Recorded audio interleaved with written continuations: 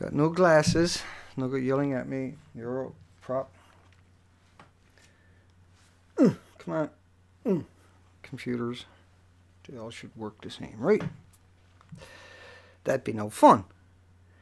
We should, take a few minutes out and think about how many homeless people have went into Fukushima and paid a price unimaginable, not only to them, but to people, their loved ones, and the ones who try to give them comfort because of the unbelievable things that would happen to them after being exposed to such high radiation. Within 3 days, you break out in sores and you're debilitated. And so that happened a lot. When you look at the Chernobyl, 3,828 people, they were, I think there was shifts of 10, 100 shifts a day on the roof alone. And most of them, the first couple of weeks, could only spend about a minute or 2 minutes on the roof. And they were called liquidators because that kind of radiation is not like a Beck wall. This is an X-ray. Kind of like a microwave in one sense. And so their organs weren't cooked per se. They were melted. It structurally, it broke down the properties of the organ itself and liquefied it, I guess is one way to explain it, but not really because when we say liquefy, how do you liquefy something? How do you take a piece of meat and liquefy it? Think about that one. Right? Well, X-ray. And there was a lot of that after Fukushima or Nagasaki and Hiroshima observed in the victims. It's a different type of radiation than what we're talking about. Excuse me. And then again, it's a whole different monster altogether. The big question to ask yourself is, why would they have MOX fuel in number 3, maybe number 4? But why would they have it anyway, when you've been able to make power for 50 plus years? Because MOX fuel is not about making power. So they're calling that Fukushima Daiichi nuclear power plant is outrageous lie. Because MOX fuel, that reactor was a million times worse than any other reactor on the planet. And all the reactors at Fukushima were at least 3 times bigger than Chernobyl. And Chernobyl only had 1/3 meltdown. Fukushima 100% number 1, 100% number 2, 100% in MOX fuel, which is 1 million reactors. That's 1 million reactors, see? And that's not counting the fuel pools on the roof of it, of the most toxic stuff inconceivable to humanity. That it doesn't exist in nature. It's created by the dark side of the human race, the hideous monsters that insist on creating stuff like MOX fuel, which serves no purpose, because we created all these nuclear bombs all over this planet. You want to think about how many times have we used them? I know people can go down the other roads where they use them. They have used them quite a bit, not just testing. But then again, see, that's different isotopes. That's got nothing to do with the 1,300 weaponized isotopes that created that hellish thing known as MOX fuel. It's 1 million times worse than any other reactor on the planet. And Chernobyl was only 1/3 of the average reactor, folks. So that's how you got to really think about it. And so you would need 13, I thought about this some more, and you would need the 1,300 Geiger counters, and they all have to be calibrated, see, but then you have to, whenever you find something, you have to get somebody else to come in and verify it. And with the same kind of Geiger counter. A lot of these Geiger counters are too big to carry around.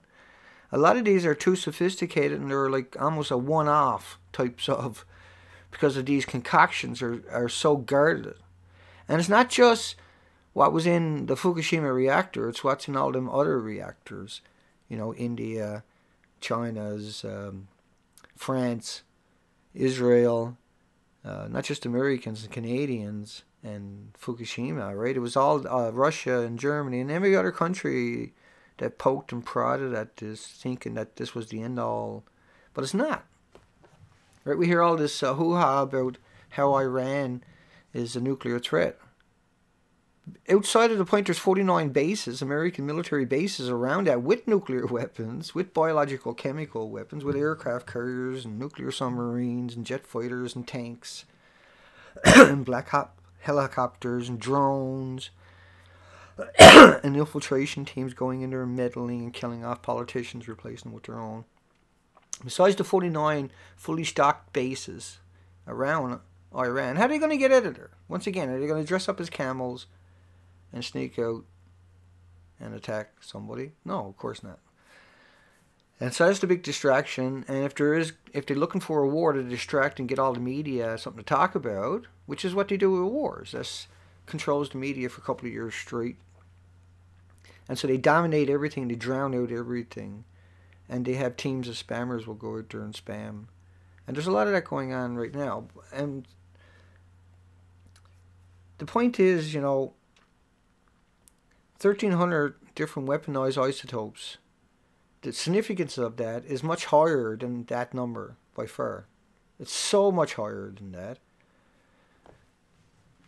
Because you never had a chance to know about it, and you still don't, and you don't have a chance to see it or deal with it. It's not like that meteorite coming at you. This is what this is. It's a meteorite, an extinction level meteorite coming at our planet. And when it's said and done, if it's ever said and done, they're talking 10,000 years of hemorrhaging into the Pacific Ocean. It won't be called the Pacific Ocean soon. It'll be called a star because it's a radiated ocean. It's like a battery that gets more charged every day to the point where it creates lightning. It creates, 1,000-mile typhoons. And we've seen those examples already at the Philippines where it flattened everything in that country. Imagine that happened in Canada. Imagine if that happened in the States. 100-mile wide F4 tornado gutted your country. Because that's what happened. That's exactly what happened. And that was a direct result of the two typhoons converging over Fukushima, because that whole country is a nuclear dump site. I used to say in some of my videos we should dig up Japan and put it on Fukushima. But the reality of it is we should dig up all the countries on the coastline of the Pacific Ocean in the future and put it. But then we still got the Pacific Ocean is a big soup of radiation. I shouldn't use those two words together. But it's a big soup. It's a big hideous pit from hell. Till the end of time, there's nothing you can do about it. And it suffocates all their life in the next couple of years. And the headlines that have been coming out lately are just astronomically frightening, folks. Everybody's starting to ask the same question, what the hell is going on with the Pacific Ocean? Because as that plume moves, it leaves nothing behind. There is no oxygen. And once again, for anybody that's not familiar, you can take a little drop of water out of the middle of the ocean, any part of the ocean, put it under a microscope, and it'll be millions and millions of these little creatures. Well, radiation, a becquerel will flip over a grain of sand. And say something's putting out 500 becquerels a second, the isotopes. Well, that's 500 grains a second it can flip. Now, that's also, 500 per second of these little, just that one little thing can do for a billion years, can kill those little tiny lives in that little drop of water out of any spot in the ocean that you looked at under a microscope in a petri dish. And there's millions of these little creatures. But you can kill all of them with a single isotope, no problem at all. And so when the ocean is full of that, and that is the very basic of what feeds the creatures that produce the phytoplankton, that produces the oxygen from the Pacific. And the Pacific, the oceans in general produce 50% of all the oxygen on the planet. And so, but we're talking about 1,300 different isotopes. We go out and we look for cesium-137, because it's got a 30-year, 29.6-year half-life shelf. The uranium's got 1 billion. Don't bother mentioning that. Or the strontium. Or the plutonium. That'll never go away. that was here long before we were, and will be here long after. And Scallows laugh. Be here long after we're gone. Long time after we're gone, folks. Long time. And there'll be no other creatures left on the planet. This will destroy. This doesn't mutate. This is not where you get a bit of radiation and you get an extra third eye. This is radiation where you die, where everything dies. Nothing can survive it. And so if we don't put all of our universities together on this planet and come together as a species, instead of this race divide that's been ruling us since the beginning of time, we all have the same hopes and dreams, right, for our loved ones. Everybody wants just a little spot to live and be left alone. Everybody wants a vehicle or transportation, and everybody wants a coffee table, and a couch, and a table, and a chair, and a toilet seat, for sure. Right, Zoe? Snoring again. Can't blame her. But everybody has these same hopes and dreams, all over the world. No matter what your race, what your religion is. And I know because I've talked to these people for many, many years. And that was one thing that really, it was, I don't know why, but that really impacted me. That people, it didn't matter who they were. And because of music, I get to deal with the artists a lot. And so you actually got someone that's tangible that you can relate to, see? But you hear the same things from all of them. They literally, it's in their words, it's in their songs, it's their heart and their soul, see? And it doesn't matter what country or race or religion. If they're good, they go in my favorites. And YouTube's been gutting that straight now for about 1.5 years, just like everything else on the internet. They've been gutting. And just getting rid of it, it's the competition they don't want out there. And I covered that extensively for a year. But what I know about this planet is that we all have that capability of coming together as a species, all the universities, and producing 4,800 academic journals every day on how to deal with Fukushima, on how to deal with the 1,000-mile F4, 5, 6 that are not even recognized yet, tornadoes, 100-mile wide, 200-mile wide, 300-mile tornadoes that are coming around our coastlines and will come up to Canada and the United States in no time at all. They'll destroy most of the coastline in the near future because that's the nature of the beast that we're talking about. We're talking about a radiated, uncontained, not only ocean, but the troposphere, the stratosphere, and then all the clouds over it. And so normally every day there's thousands and thousands of miles of cloud picking up moisture and moving it over the continents. That's how it's worked since the beginning of time. That's why the trees are able to grow and the mountains are full. And because this ocean, because they say it's uncontainable, but it's not. We can't do things, see? We can't change a lot of the things, obviously. We got to learn to live with radiation. Right? We can never get away from that. But why should we just, it's like that big meteorite coming at the sky and all the media is going, no, that's not a meteorite. That's normal. Don't worry, folks. If it was something to worry about, we would tell you.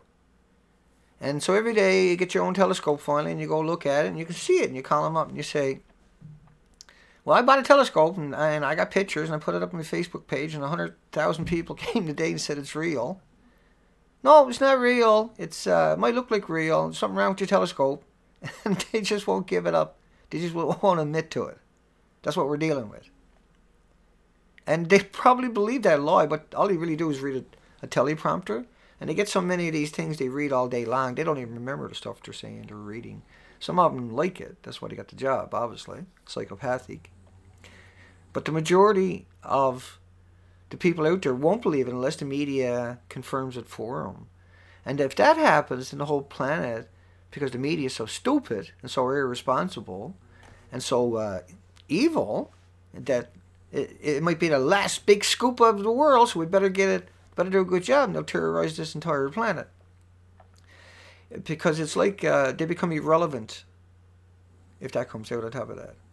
Once Fukushima, the true horror of the dead Pacific, just another storm or two of 235 mile an hour gust or 195 mile an hour sustained wind.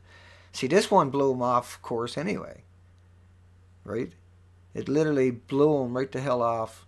Right out of their minds. Because 195-mile-an-hour wind, folks, that doesn't belong on Earth. Not in those places. It doesn't, you know, this is something that strips the land, strips the trees, strips everything. And everything becomes airborne. Everything is airborne. So like a 300-mile storm will pick up boulders, and they'll go along like rain or like snow in a snowstorm or rain in a rainstorm. And so instead of getting hit with rain or snow, you're going to be getting hit with bullets and trees and big chunks of metal, sharp metal, and just houses that are shredded.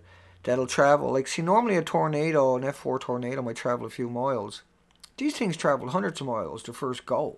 This is huge. This is a direct result of those Becquerels, you know, that are energy.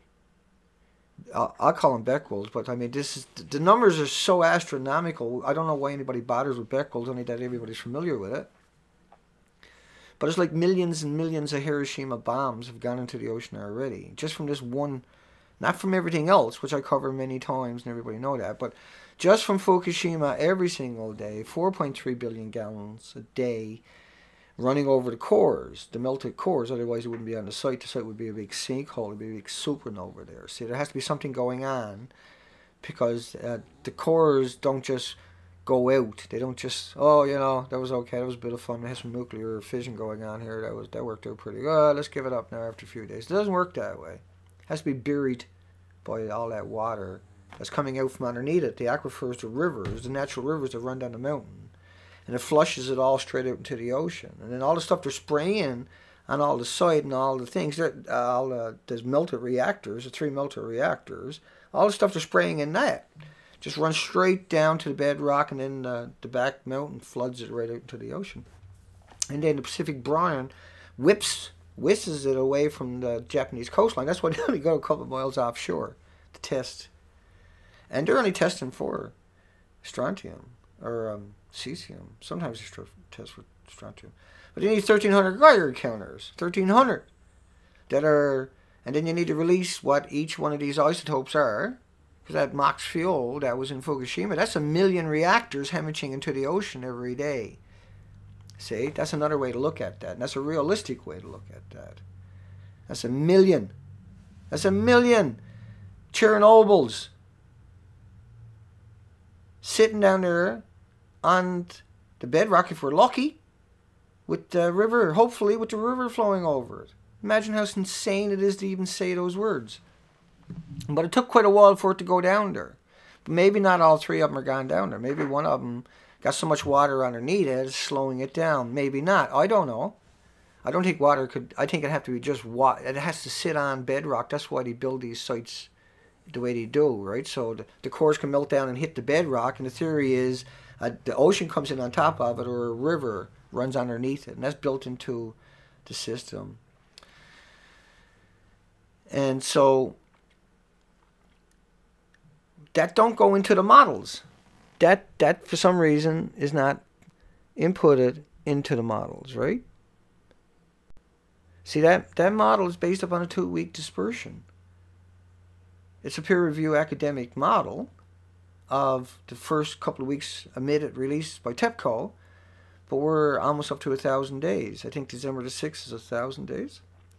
Will be 1,000 days of a minimum 300 to 400 tons. In reality, around 4.2 billion gallons a day, because it used to be 3 million gallons a minute, one for each of the cores to keep them cool and to produce boiling water. 1 million gallons a minute when they normally operated. Certainly, they didn't operate at 9,000 degree Fahrenheit temperatures, which is hotter than the sun, which is nuclear, unabated, uncontrolled, out of control, nuclear, self-nuclear fusion, you know. And so this stuff is releasing for the longest while. Just, it's probably all gone. All the rods in 3, 1, 2, and 3 are probably gone. And then the pools all above it are all missing, right? Let me scroll down for a picture for a second. It didn't scroll. I'll get it.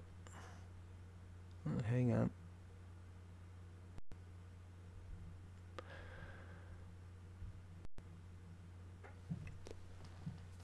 See, they put a shelter over that, but they can't get in there, you know, with a tractor. They can't get in there with tools. They can't get in there and build scaffolds because of all the rods that were in that pool above it. And like how you seen that first picture, how the building got blown up, you can imagine. What can survive that intact anyway? And it's all full of the most toxic stuff imaginable, where a human can't possibly go. And if they try to get in there, there'll be a stack of dead bodies.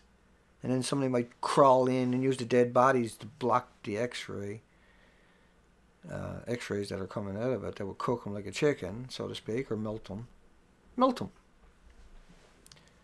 It's really something else, how potent and crazy and unnecessary. There's no need for it. The world never said, hey, go out and make the most evilest, craziest, mad shit you could ever put together for us. Nobody done that. This was seriously evil people that would make this kind of fuel. It's not for making energy. It's for making something that could probably crack the moon in two.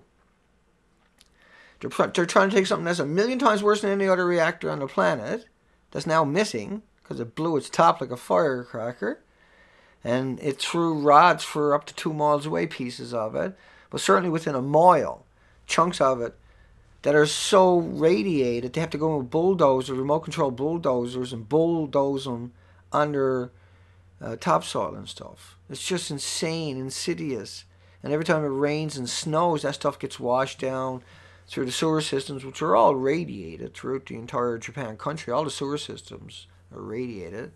Everything. They only check the water for like iodine with a 8-day shelf life or something. You hear the idiots up in the media referring to 8-day shelf life. Like, these people are literally murderers. The trolls that go onto the comment sections, they're murdering people with their lies and their craziness. Like, if anybody's looking at anything else, not trying to work it out, not trying to bring it to what it's going to be in the near future, which it's going to be just dominate everybody's life because they let it go for so long. They were hoping we would all go back to sleep and ignore it, but that ain't happening. That is never going to happen. And it won't be long now because you have a dead Pacific Ocean. What do you think is going to happen then? What do you really truly think? How are they going to hide it? A dead Pacific Ocean. How are they going to do that? It's pretty well dead now, see? And when it strikes something like Canada and the United States, which is what they've been able to because there's so much media coming out of here, and so many impoverished countries covet Canada and the United States for some reason. I mean, yes, we're the most privileged. Canada, we're so privileged. I understand that part. That I understand it 100%. I don't have to lock my doors. I don't have to look for fresh water. I don't have to look for berries. I don't go to the shops for candy bars. I go in the woods look for berries. And I'm so privileged to do that. I can go pick just dandelion anywhere and clean it and start eating it right on the spot. And that's extraordinarily privileged. There's 27,000 children dying every day of dysentery, diarrhea, and pneumonia, which is easily curable for a couple of pennies. It's not like it's a valuable resource to do it either.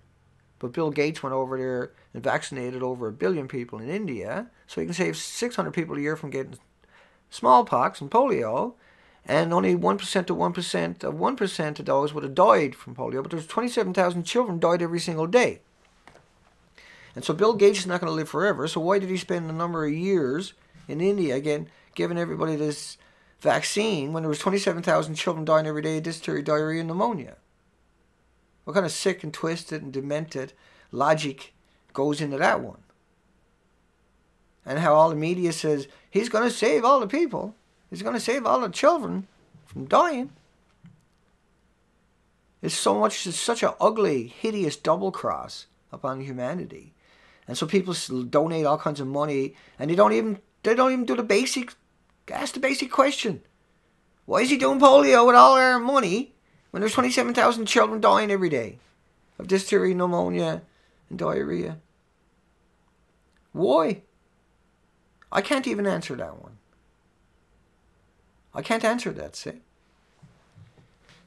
But what does it really, You know, when you look at Fukushima and you don't hear the media talking, does that make any sense to you either? Of the massive amount of cancers that's gone airborne because of these bells of hell? I mean, my goodness. Everything you see in there is so contaminated that if you tried to make a 50-yard dash, you wouldn't make it. You would die. You would end up, and no one could ever go get your body. Anywhere in there. You can't get in there and climb around. Well, you could, but you ain't coming back. Ever. 100 years maybe. You might go and get your skeleton. They come up with some technology. There should be a sarcophagus over that. But they're trying to do damage control to it. They don't know. I don't know if they know what they're doing.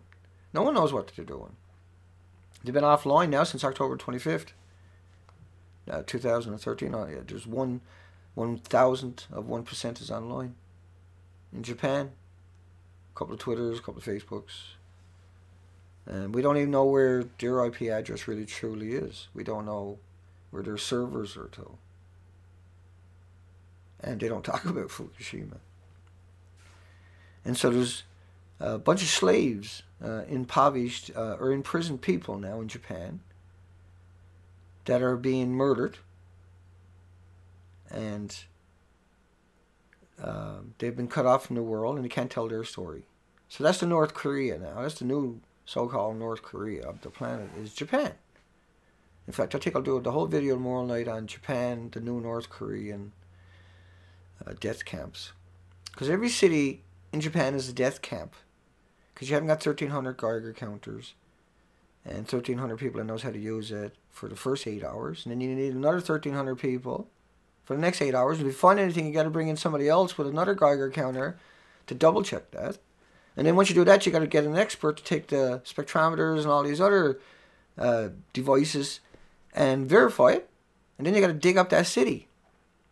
If you want to go to the legitimate route, then you got to dig up 6 inches of topsoil all through the entire country of Japan, and Vietnam, and Canada, and America, and blah, blah, blah, blah, blah.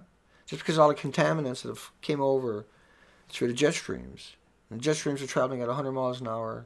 That's every 24 hours, 2,400 miles.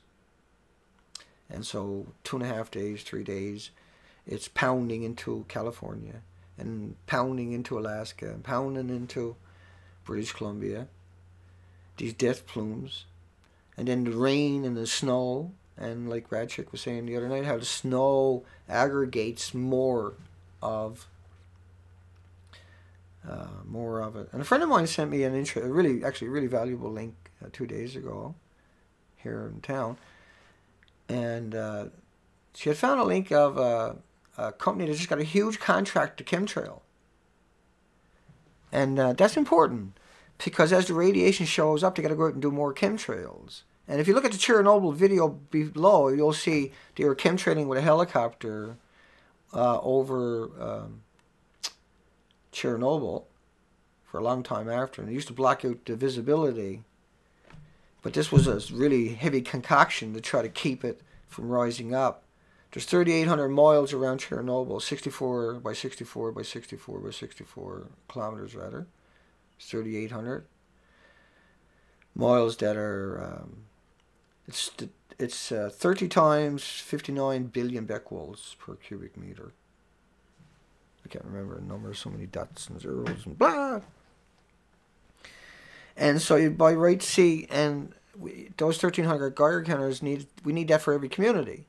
And then so you need all those technicians for each community, and you need 3 shifts a day for each community. So if you got a community with 1,000 people, you need to bring in 3,800 more people with Geiger counters, and they got to catch that stuff as it's coming in. So you need 24-hour shifts. And if you can't do that, then you have to assume the worst. And that if you live under the jet stream that comes over, well, that's not a very good spot. It's not a spot you can stay. And you got to think about how the oceans work. And so you got to get away from the Pacific, because as these storms get bigger, they're going to rake this planet. It's going to be worse than Mars. You see Mars. You're going to see 500, 600, 700 mile an hour, 300, 400 mile storms, or F10 tornadoes. When like I say, a tornado is usually only going to last for a few miles and maybe a quarter mile wide. That one in the Philippines, that was worse than any tornado. 235-mile-an-hour steady gust on top of the steady winds, 195 miles an hour. That was hell on earth. The air was a projectile. The air was like a blender because it had all that shrapnel from all the buildings, and it was whisking them along at 195 miles an hour. Think about a truck coming down the road with a big stick hanging off it, and it's going at 195 miles an hour, and you're riding on your bicycle and it hits you. What do you think is going to happen? Telephone pole hanging off that truck. Well, 195 mile an hour will launch everything. It'll launch bricks for tens of miles at a time. Inconceivable. Like a brick at that speed would wreck a car. So imagine what a tree will do. And once these get higher, it'll pick up boulders, and so the air becomes a mashing machine. That's what happened in the Philippines. See? And so we got to get to work on dealing with this. And they're chemtrailing right now all the time. They have been for 50 years. But it was localized where they were dumping it. But now it's worse. Because now you got a Pacific Ocean, all the clouds are getting picked up and it's dragging all over your continents. And it won't be long before the entire ocean is dead. And so this is not a game. We want all the universities on the planet doing peer-reviewed academic studies, 4,200, 4,800 a day. We want 3 a minute, 1,000-page academic journals on how to deal with this creature that's coming at us. It's not going to get better. It's going to get much worse because the hemorrhaging is not going to stop for 10,000 years if we leave them alone. Right? They captured Japan themselves.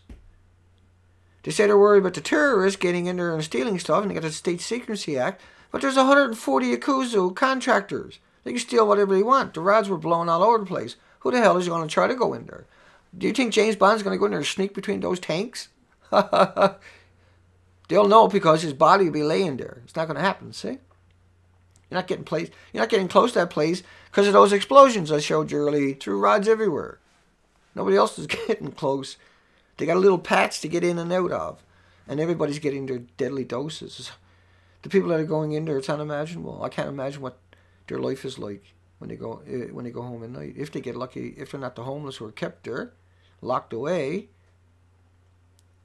Look at the video below on Chernobyl. And these people were running in, and in 2 or 3 minutes, they had a lethal dose. And they run out because they can't die there because everybody will have to move their bodies and many will die. And they would sacrifice men to do every little chore. So imagine being a guy who says, you got to go in and do this, we got to get that done. And they done the military, and the military unquestionably went and got their deadly doses. That's what's happened many times in the last almost 1,000 days of Fukushima. But they won't get a badge. We won't know their names. And your graveyards in Japan now are radiated from the dead bodies that are already filling it up. That's a fact. From the people who went in there and ingested all these isotopes and all this strontium, plutonium, and the 1,300, this weaponized creature that we can't even wrap our minds around because Unit 3 is 1,000,000 times worse than Chernobyl.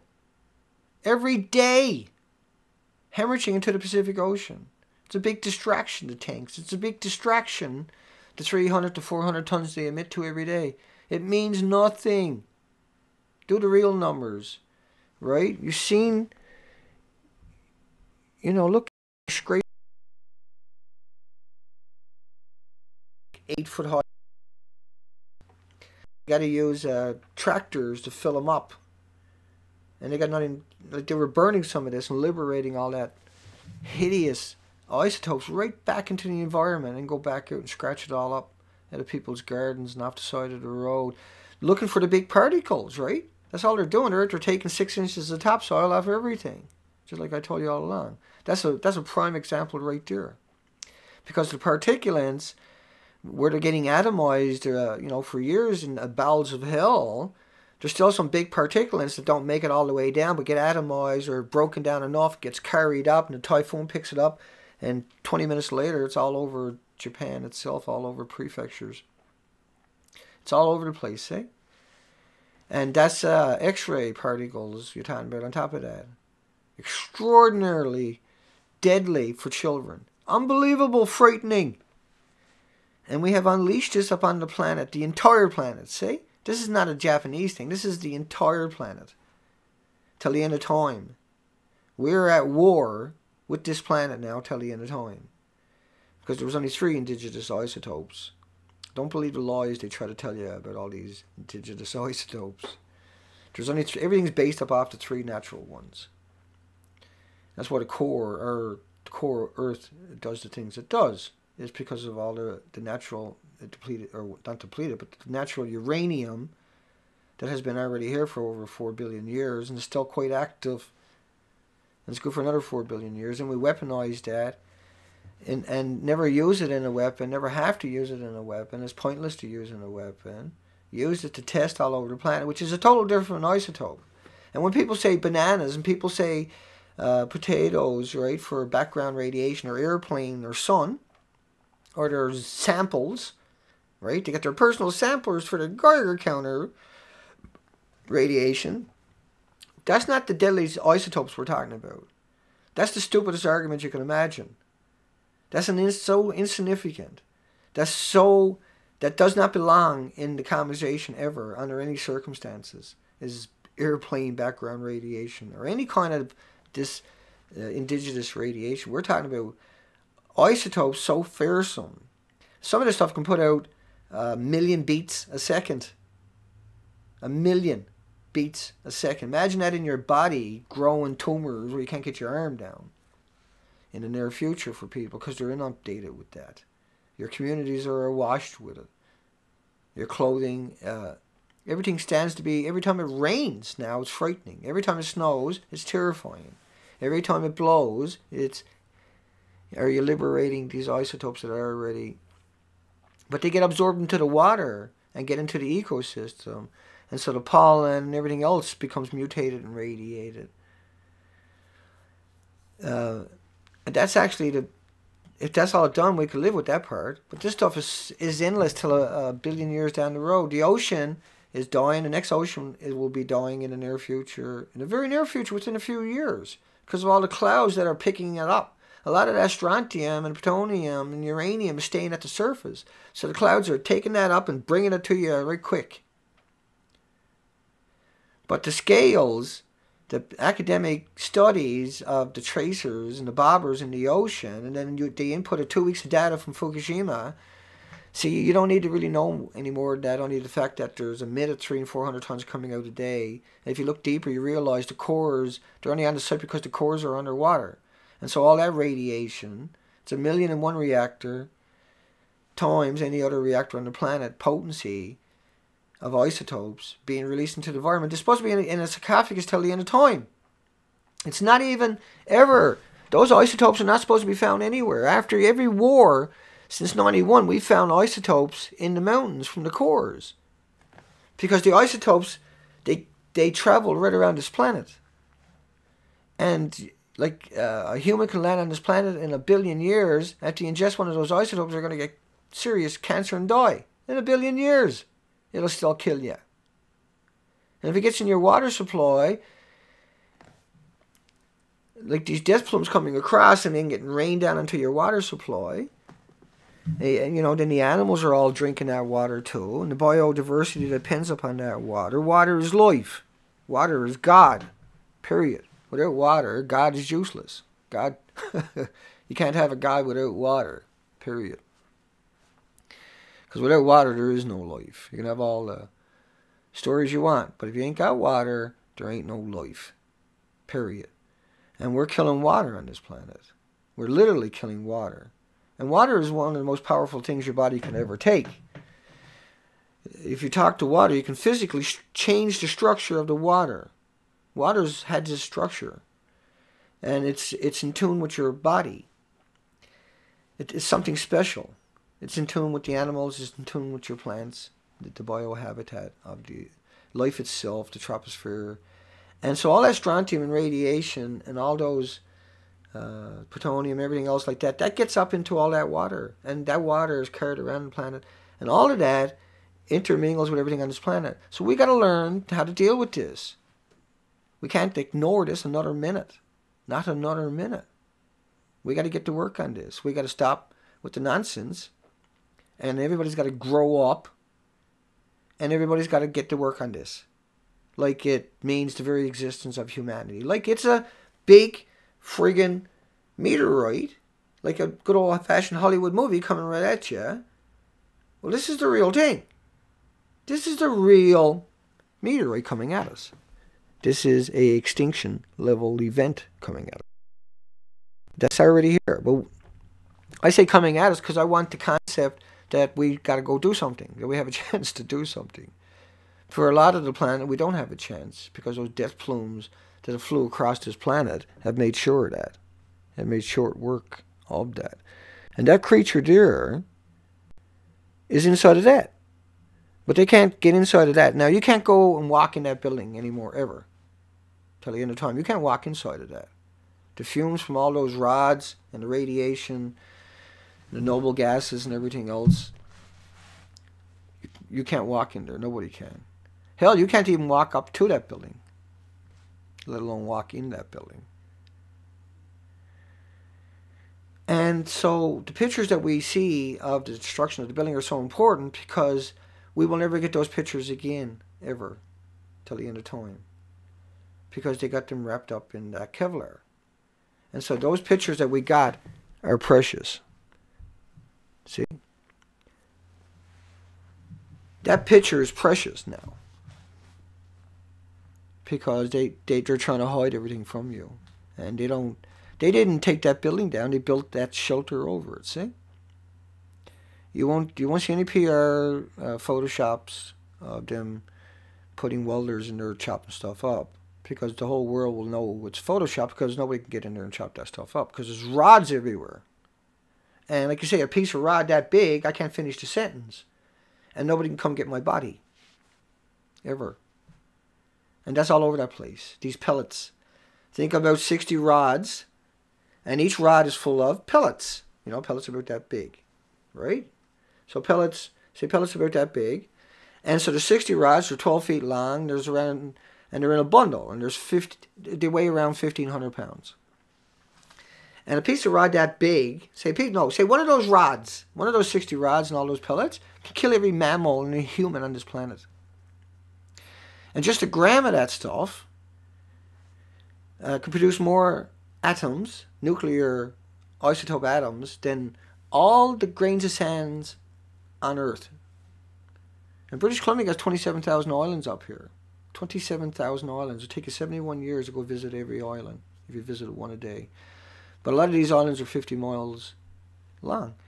And most of these, not many people have even seen them, let alone walked on them. That's true. And I spent many, many years amongst those islands. And I probably visited around 4,000 of those islands. But you certainly could never visit all the beaches on those islands. And all the beaches on that islands, up in British Columbia, are golden sand beaches. And then the shoreline is full of logs.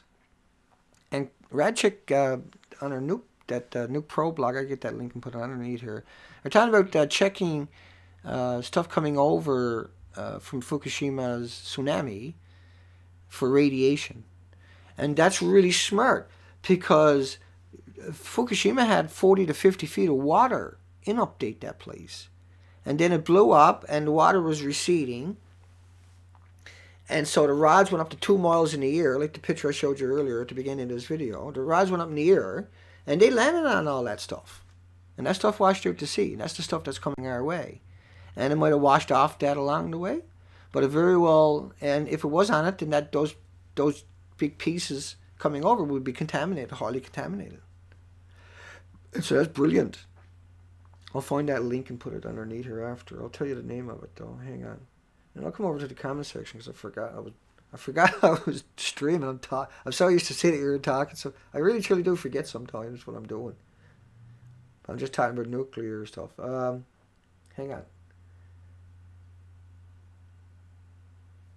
Nuke Pro. Nuke professional.blogspot.ca. I gotta remember to put that link under the video.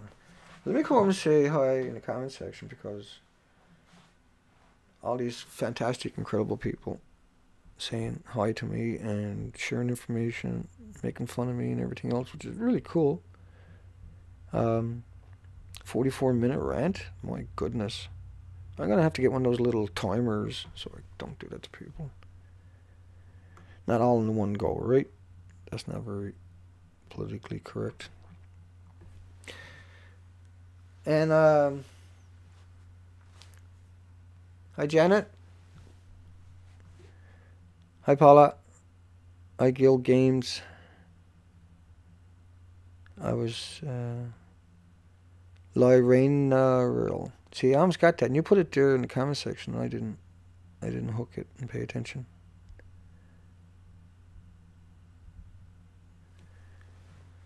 Let me try it over here, because maybe... So, hi, Miss Milky the Clown. Hi, sweetie. We're always so happy, so privileged to see you. And that's what I mean, you know. There's people out there that we always gotta, that have done everything they can, and just endless sacrifices to get the information out there. And that's why I have a bunch of people under my video. A bunch of heroes under my video, I should say. Patriots to Earth itself. That made a choice in life. That their legacy wasn't going to be looking back and said, I wish I'd said something, or I wish I tried, or I wish I should have. They won't have that burden. Hi, Cockroach. Hi, Starlight. Hi, Doug. Big Now TV. Hey, how's it going? Hi, Rocco. Let me come down and say hi to a couple people. That's my favorite part. It truly is. Hi, EA Sales. I'll get back to you in a moment. Do you think the Maritimes would be a safer place to be? I'll get back to you in a bit. Hi, David. Hey. Hi, Moments. Nothing more. Charles. Bill. Hi, Bill. Janet again. Miss Milky again. Hi. I said Paula. Let me come down. Hi, Re-Ramp. Re-Ramp. Hi, Mickey. I'll get to you. Hi, Nuber Magic. Always happy to see you, man. You're awesome. We really like you. I watched a lot of your old stuff. You're just like me, man. Right? You just kept learning and learning and learning. Got your confidence, right? And you said, well, that's the best I could do, and that's good enough. You didn't look back. And that's a good thing for us. Hi, Big Now. Hi, Doug. Let me come down and make sure, because who knows, I missed here. Camshaft. See, I get a few. I don't get depressed because I can come and read the comments after. See? I come read the comments, and I do, of course. Because there's so much there. I want to make sure I cover all. I don't know, right, who's going to reach out. And I'm not going to take that chance that I'll miss it. So it's just like... It's a lot of work, but it's probably the only thing I really truly enjoy is reading the comments after. I really truly do. I think it's fantastic. I don't even care about trolls. That's irrelevant. It means nothing to me. Sometimes I use it for a bit of fun, but like, how can you know what the mood is out there unless you really try your best, you know? And that's all you can really ask for, is you tried your best. And so I see that.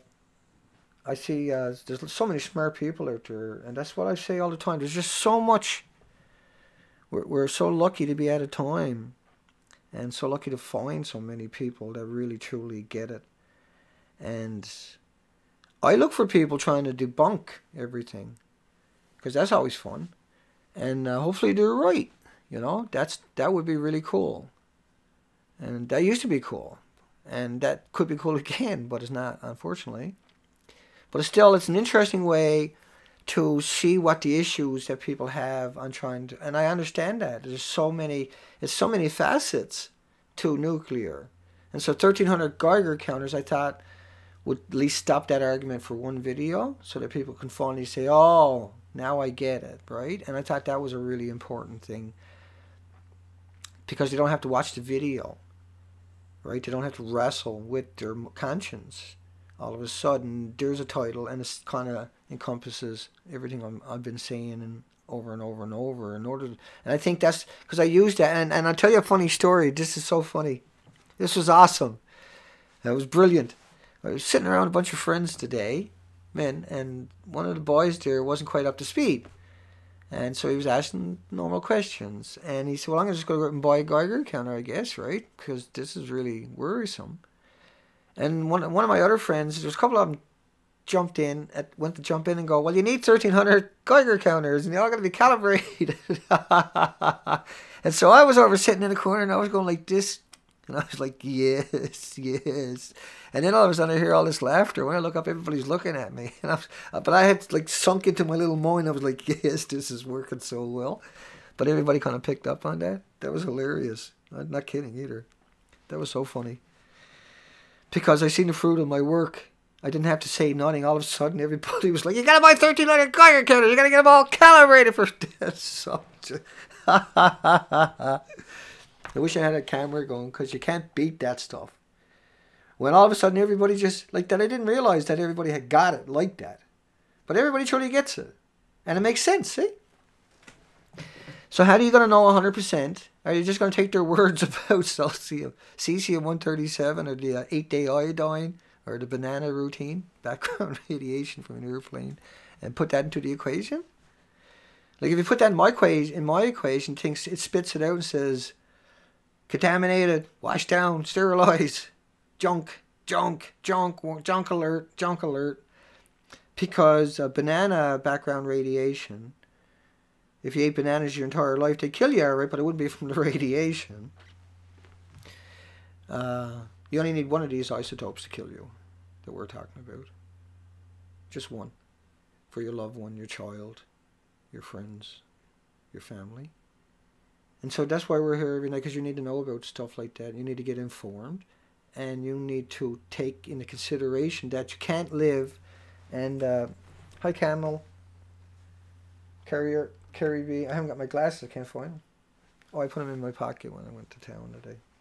I usually got all kinds of glasses, but I got them all poked away somewhere the last couple of days.